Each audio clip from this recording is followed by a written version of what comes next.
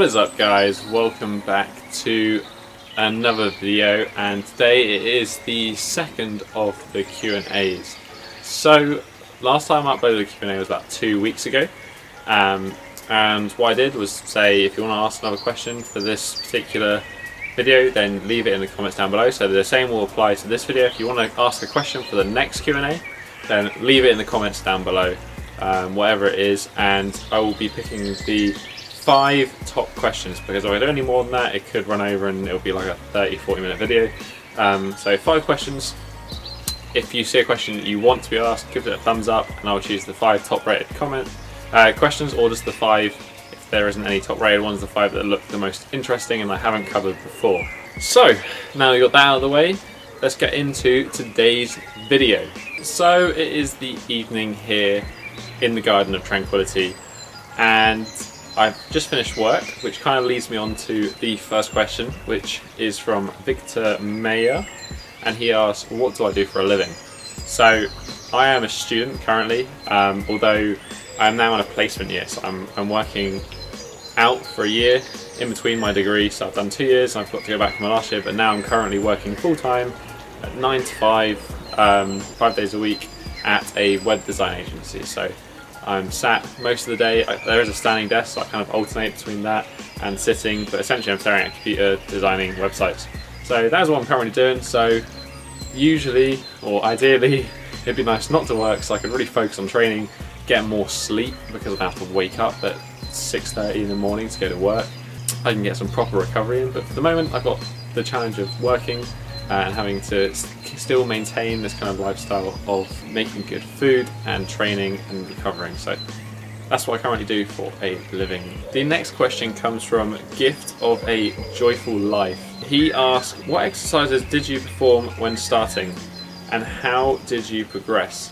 I can't do anything besides the basics: push-ups, pull-ups, lifts, squats. The thing is though, the basics, essentially that is how it works. You got to do the basics and then you progress from there. I mean, when I started, I was very into powerlifting. I lost a lot of weight, so I wasn't very strong. So I started doing some pretty basic stuff as well. That was things like dips, push-ups, pull-ups. I didn't really experiment with handstands until maybe like a year into my bodyweight training. What I would recommend is people like Gymnastic WODs.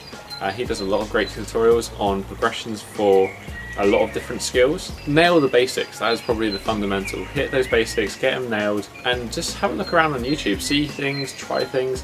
There isn't really there is linear progressions for skills. So say you want to master the planche, you have to be able to do a planche lean for 30 to 60 seconds. That's kind of, you need to nail that on the head, and then you can start moving up to a tuck planche, the pseudo planche push-ups, the advanced tuck planche, the frog planche, etc. So definitely have a little bit of a research into progressions. Stick with the basics for the moment. If you're really new to this, I would recommend sticking with a full body split and getting that frequency in there. As you progress, you can move on to more of an upper lower split, so you can spend a bit more time targeting certain movements. But as a general base point, I would recommend just getting a base level of strength in pushing, pulling, movement. So what you want to focus on are all those different ranges of motion. So you want to get a good vertical pull, so a pull-up, a good vertical push, so an overhead press or a handstand push-up against a wall or something, or just some pike push-ups. You want to get a good horizontal pull in that direction, so that would be like a bodyweight row / Australian pull-up / maybe some front lever progressions. You also want to get a good horizontal push, so that would be push-ups in their basics, moving on to the planche. And then also obviously the basic body weight, lower body movements, and that would be stuff like deadlifts, squats, really primal movements. So make sure you've got some good basics and then start moving up from there. This is a really kind of hard question, it's very vague, but doing basics, there isn't anything wrong with that. We've all got to do basics to get to the more advanced stuff. So just keep doing what you're doing, eventually you'll get strong. Just do some research, have a look at some videos, and just try stuff out and experiment. So the next question comes from Kenneth Orn. I hope I pronounced that right. It's got like an umlaut above the top. He says, hey Tom, how hard is front splits compared to, let's say, a full pike? Or rather, if I can do a full pike, how far am I from the front splits? The difference between full pike and front splits is that front splits is a combination of your leg being able to go behind you, and then the pike is your leg going in front of you. So you've got the combination of the two. You need good hip flexor, quad mobility, and you also need good glute and hamstring mobility. So full pike is just really a test of your lower back, hip and hamstring flexibility, and then you're going to add that additional complexity on top with having to throw in hip flexor mobility in there as well. So if you are looking to get from a full pike to say a front split, one would be to start stretching your hip flexor and your quads and opening up your front side of your body. That would be doing stretches like lunges, lunges with a bent knee, so against a chair or a wall. It's a really good stretch to dig in there. And then just actually attempting a assisted front split hold, so getting as low as you can in that front split position, maybe getting a box either side to support yourself and just trying to hold it there. If you want to go down the more loaded stretching route, then you can do some loaded front split holds, which are essentially the same as a static one, except you're not going to let your knee touch the floor, and you're going to be trying to balance on your heel and your toe. So it's going to be an active hold. You're going to be building some strength rather than simply stretching out those muscles. Again, if you want more information about this, I will link over to Emmett Lewis in the description down below. He has some really great resources on loaded stretching and improving mobility. To come back to your question, having a full pike is a really good start for front splits, but you also need to have that hip flexor mobility, so start working on that, kind of supersetting the two together, making sure you're working both of them at the same time to ensure an even development. Just a quick tip, if I mention anything in this video, I will also be putting it in the description down below, links to relevant articles and things that might be helpful for you to check out. So, Celio Didify, I can't read. He basically says, loving the channel, tips or exercises in order to work on getting a solid freestanding handstand. Anytime I attempt one without a wall, I either overshoot and fall forwards or don't push hard enough. I had this question from an online client not too long ago, and what I did refer him to was the Ido Portal Loco Motion routine, in which he does these kind of handstand walks where he walks at a set distance, and each time he kicks up into a handstand, tries to hold it briefly, comes back down, then kicks up with the opposite leg, and you keep doing that over a distance. So what you're doing is you're training that kick up, that to find that sweet spot. That's a really good technique to start learning where to kick up in your handstand. For practicing the freestanding handstand, what I would recommend is time. You really need to put as much time as you can into that balancing position. It's like learning to walk in on your hands. So in the same way as with your feet, if you go forward you kind of push onto your toes, if you go back you're on your heels, or with your hands it's the same thing. If you're going forward you push from your fingertips, push and go back you push from your palms. So just figuring that out is all about spending time. Probably one of the most helpful techniques that I've seen doing that is a wall assisted handstand, and what you're going to do is you're going to let one leg come off the wall with one leg supporting, and then keep trying to take that leg off the wall, balancing for a brief second, and then if you feel like you're going to fall, put the leg back on the wall and just go back to a rest. And maybe do sets of like 3 sets of like 60 seconds in that position, spending as much time as you can free balancing yourself, keep bringing that leg on and off the wall, keep finding that center of balance. And I promise you, if you just keep going at it, practice every day. If you have some sore wrist, then take a day off, but it's all about spending time in that position. So just keep trying. Handstand is all about perseverance.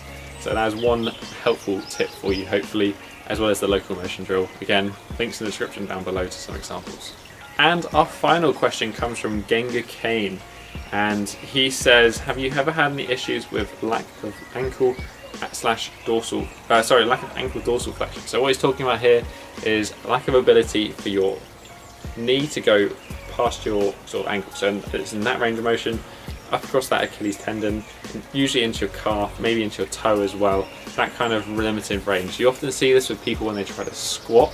They can't get down low enough, they end up pushing more onto their toes. That's why a lot of people use the Olympic lifting shoe as some assistance when performing the squat. So the way I did this is I did Ido's 30-30 squat challenge, so you spend 30 minutes a day in a squat for 30 days. I did this maybe like 2 years ago now. I started off with maybe sets of 1 minute throughout the day, so 30 sets of 1 minute throughout the day.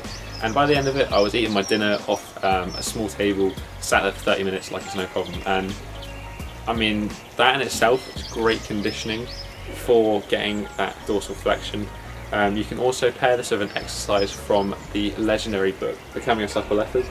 This thing is like a Bible for mobility. Here he has a nice little drill which I'll put up over me talking now, in which he uses a toe dorsal flexion, dorsiflexion, sorry, technique, and you're kind of on your knees and you're just rolling back and forward over your toe. Really focusing on your toe here, because there's kind of, in mobility you have these chains, and there's the whole posterior chain, which kind of runs all the way up your back. So the idea that everything is connected in one single chain. So you might have poor ankle mobility, but that could be due to a tightness in some completely different place. So I did actually have a little bit of an issue with my right big toe, and that is why I couldn't squat properly, but just doing the 30-day challenge sorted that for me. You can also throw in that drill that I just gave you an example of as well to improve your flexibility. And I would recommend regularly stretching your calves, which is also a primer for Emmett Lewis's head to toe recommendations. So I'll put both of those up on the screen, as well as some links down below to some relevant articles that I found. So that is it for today's video, guys. I hope you found this informative, entertaining. As always, everything I talk about in today's video, I'll put some relevant links under headings in the description down below for you to have another look at and for reference.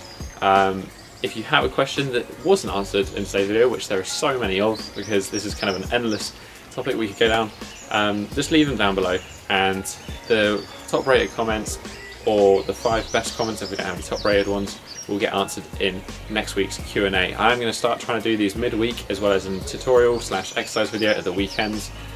This week I'm on a course studying Paul Chek's holistic lifestyle coach course, so hopefully I have some cool things to share for you from that with you. But that's been it for today, guys. If you enjoyed this video, hit the thumbs up. As I said, leave a comment down below if you have any more questions. But have a strong week, and peace.